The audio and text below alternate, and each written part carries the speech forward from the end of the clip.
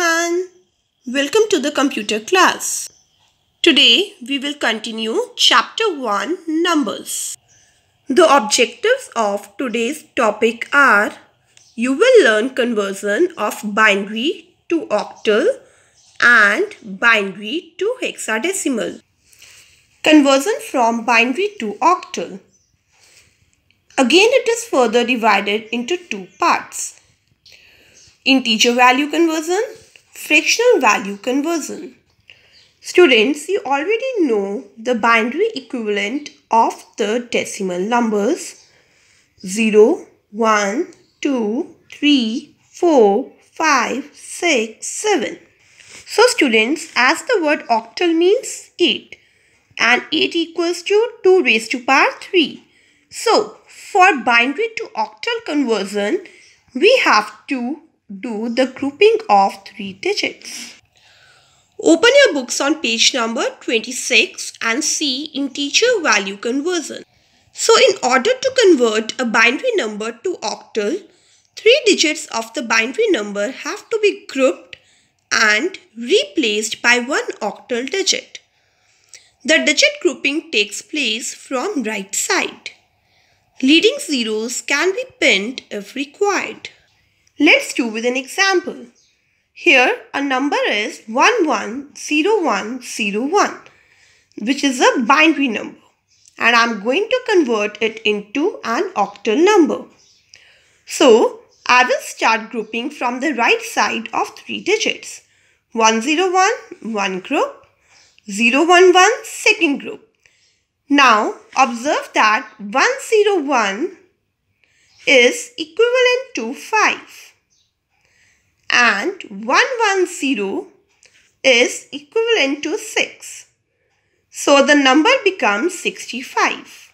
Hence 110101 is equal to 65. Students, same procedure we are going to follow for fractional value conversion. Number is 1101.0111.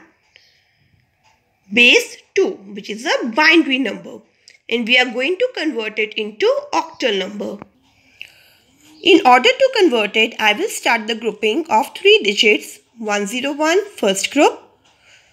Now only 1 is there, but I need 3 digits, so I will pin 0 to the left side. So 101 is equivalent to 5. 001 is equivalent to 1. For the decimal, I will put decimal. Now, from the left hand side, I will start the grouping. 011, which is equivalent to 3. And again, the 1 digit is left, that is 1. So, I have pinned 2 zeros to make them 3. And 100 is equivalent to 4. So the binary number 1101.0111 is equivalent to 15.34 octal number. The next conversion is the conversion from binary to hexadecimal. Hexadecimal means 16. 16 means 2 raised to power 4. So while converting binary to hexadecimal, I will do grouping of 4 digits. Observe this table.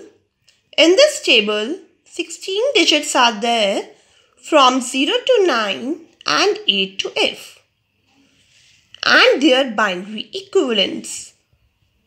Students, you all know how to convert these decimal numbers into their binary equivalents. Yes, by dividing the number by 2. Now let's do integer value conversion. Take out page number 27 of your book. Integer value conversion. To convert a binary number to hexadecimal, 4 digits of the binary number have to be grouped and replaced by one hexadecimal digit. The digit grouping takes place from the right side. Leading zeros can be put if required. Let's do with an example. In this example, I am going to convert 110101 binary number to hexadecimal number. So, I grouped the digits from the right hand side into 4. 1010 is one pair, 11 is the rest. But 11 are only 2 digits. I have to make them 4. So I put 2 zeros in order to make them 4.